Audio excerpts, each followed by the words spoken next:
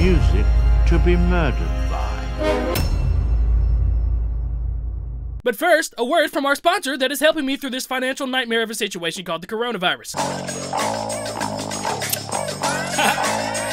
Oh man, you guys are gonna love this one. Woo! Woo! Ha ha ha! Woo! Okay, look. Yo, let me tell you guys something about this thing right here.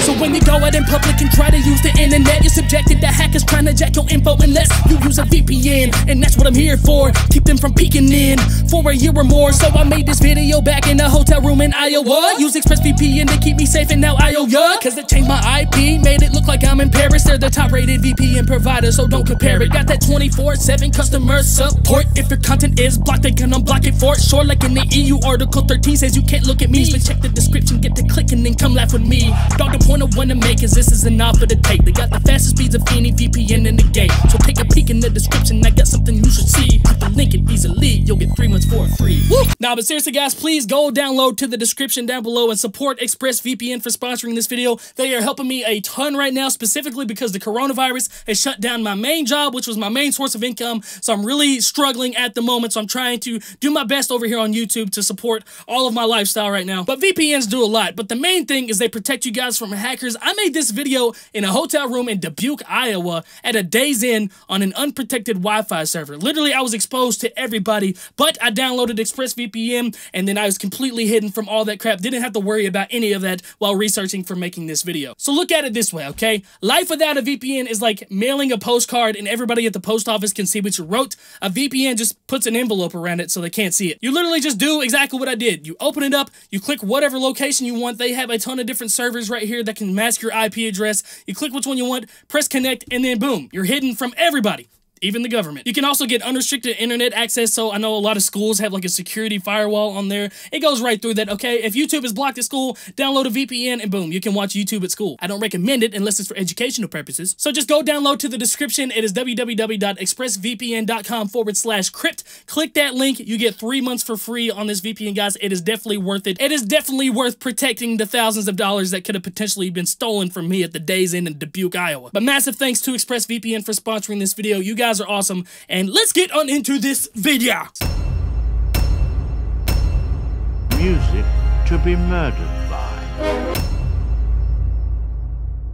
Before the music even begins, Eminem throws out a few hidden tidbits. The album itself is named after a collection of eerie music from director and producer Alfred Hitchcock, who normally specialized in the intense suspense category. The original album was designed by Alfred to be used during his suspenseful movies, more specifically during murder scenes, letting everyone know that the mood Eminem is creating for this album is murder. Also, one of the several variations of Eminem's album cover is a nod to the original album cover from none other than Alfred Hitchcock. Also, the artwork of this album is in coherence with the title itself. The I in music is an upside down knife, the C is an axe and a pipe combined, and the E in B is a sideways pitchfork. There's also a nice throwback to the Slim Shady on the front with the stamp of a hockey mask, which was sported by Eminem during the height of his Slim Shady alter ego era. And one final thing about the cover art is the word murdered is made to look like it is pasted from magazine clippings, very similar to serial killers back in the day when they sent anonymous letters.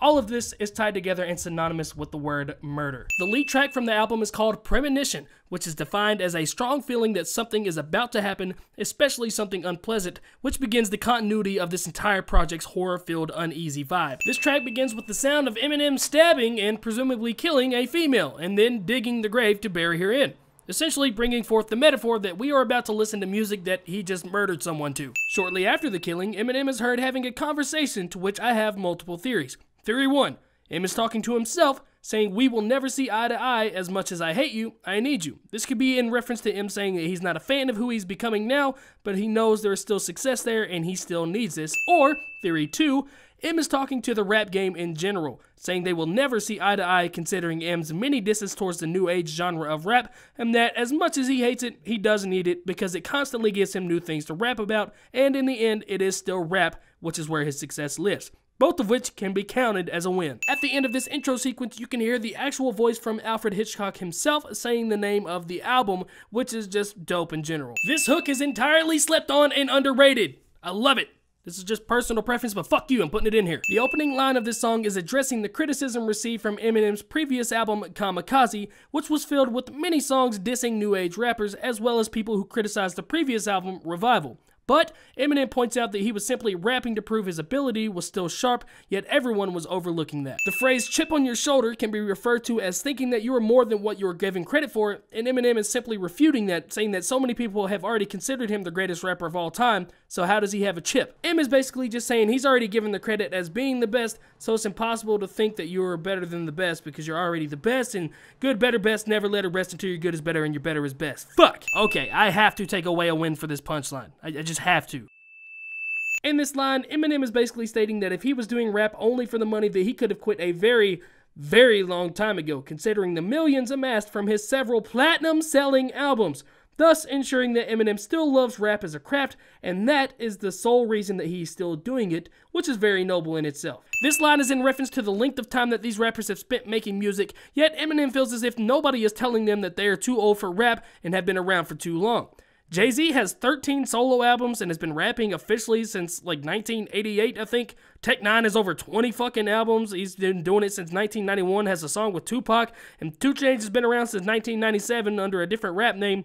All of these rappers are also in their 40s or 50s, and Eminem is just basically giving an example of how he is unfairly criticized for his age and longevity. Also, +1 for the Tech Nine shout out. Every album that Eminem has ever done has either gone gold or platinum except his very first album when nobody even knew who he was. In fact, Eminem has 28 certified plaques. This line has many, many meanings. One meaning is that this is paying homage to LL Cool J, who is by far Eminem's heaviest influence in the rap game. Bigger and Deffer was LL's second studio album, acronymed as BAD on the cover, which plays into the double entendre of M saying he still sells 4 million copies of a quote-unquote bad album. This also plays into another double entendre of M saying that he is now bigger in size and Deffer to the hate. Revival certainly was not received well by the public, so in response, Eminem surprise released Kamikaze the following year, which most definitely was received far better than Revival and reminded most of the general public, do not piss Eminem off. Rolling Stones reviewed both Eminem's Revival and Kamikaze.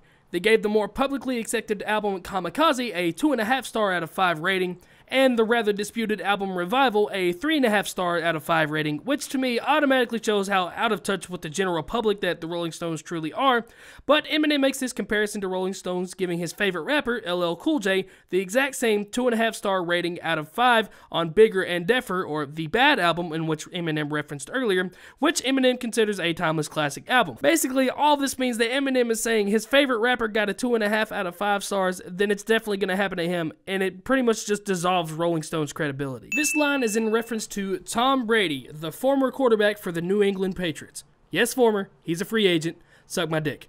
But many people consider Tom Brady the greatest quarterback of all time, who also receives more hate than any player I have ever seen. There's such an undeniable amount of greatness to Tom Brady and his accomplishments, but he is a very easy person to dislike because of those accomplishments, and Eminem is feeling that exact same comparison to the rap game. The previous line referring to James is referencing LL Cool J, who Eminem spent the last few lines talking about, but I also feel like this could be referencing NBA player LeBron James, who is also compared very similarly to basketball as Tom Brady is to football and as Eminem is to rap. There's a few things to unpack with this one. I like it. This is one of my favorite things to do when I make a song. Spell something while rapping while people don't even know that you're spelling something.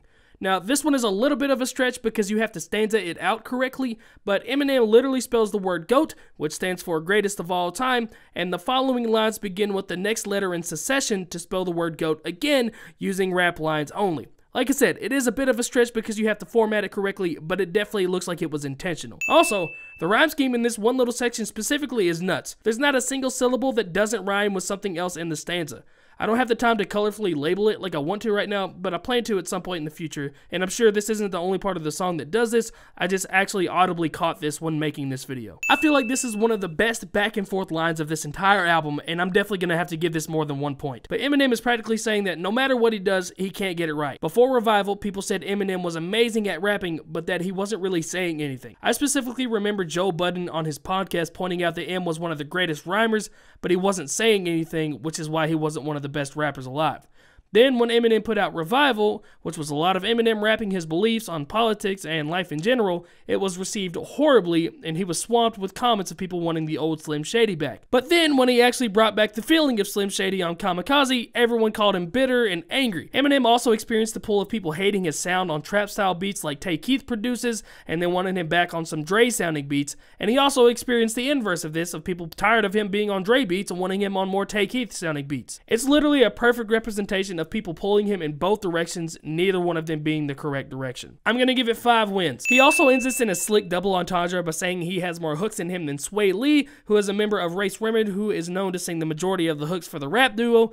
Also, I learned while doing research for this that Race Remord is eardrummers backwards, and I know it's unrelated, but I'm gonna count this as a personal win. Eminem has a tattoo of his daughter Haley on his right bicep, so if he lifts enough to where her face stretches, it means that he is simply getting stronger and his biceps are getting bigger. This is another solid example of Eminem constantly experiencing the back and forth of the rap game and the people that respond to it. Basically, no matter what he does, it's wrong. Here, Eminem ties back to earlier when he mentioned Tech 9, Jay-Z, and 2 Chainz by assuring that there was no disrespect whatsoever, but he just wanted to show that instead of being credited for rapping as long as they have with such skill, they always get told that they'll never be as good as they once were. And then Eminem follows it up with the best line of the entire song: "Bitch, if I was half as good as I was, I'm still twice as good as you'll ever be," which deserved 10 wins. Here we have a nice slick triple entendre. Obviously, the letter V comes after U, and Eminem says that the only way that you are ahead of him is alphabetically, so, you know, U and V and all that stuff. But he also says he's coming after you like the letter V, as in coming for your throat, or coming after you with malicious intent. This can also mean that the V, or victory, comes after you, so Eminem is saying after he comes after you, he will always have the V, or victory. That last one is a little bit of a stretch, but hey, sue me. But this is not near as much of a stretch that the people over on Genius try to make this shit. Like, they try to tie it to V for Vendetta and like Ultraviolet and shit. This is why I don't use Genius as research, okay? Literally anybody can type this shit in. Don't use Genius for research. Only use it to know what the lyrics are. That officially concludes part 1 of Everything Great About Music to be Murdered By. I plan to try to do the entire album if you guys want. Please make sure to drop a like and share this video. Comment if you guys enjoyed this, if you found out something new. Never use Genius as research, okay? Always do your own research, because anybody can go to Genius and make up some bullshit and put it on there. Now, there's a lot of songs on this album, but damn it, we're stuck in a coronavirus quarantine, and I'm gonna do every fucking one of them if you guys want it. But just a couple last minute things. I do have some leftover hoodies in stock. I was going to take these on tour with me in April, but that got postponed to July, I think, and by the time it's July, I'm not gonna take hoodies with me. So there's about 100 hoodies left in store if you guys want to go check them out. I got red, green, and blue ones, and it's the last time they're gonna be ordered, so it's a first come, first serve sort of thing. Also, I'm dropping an EP with Joey Nato on March 27th or April 1st, one of the 2 days, don't know yet. We're gonna figure it out distribution-wise. But that's the end of this video, guys, and until next video, it has been your boy Crypt, part 2 coming soon!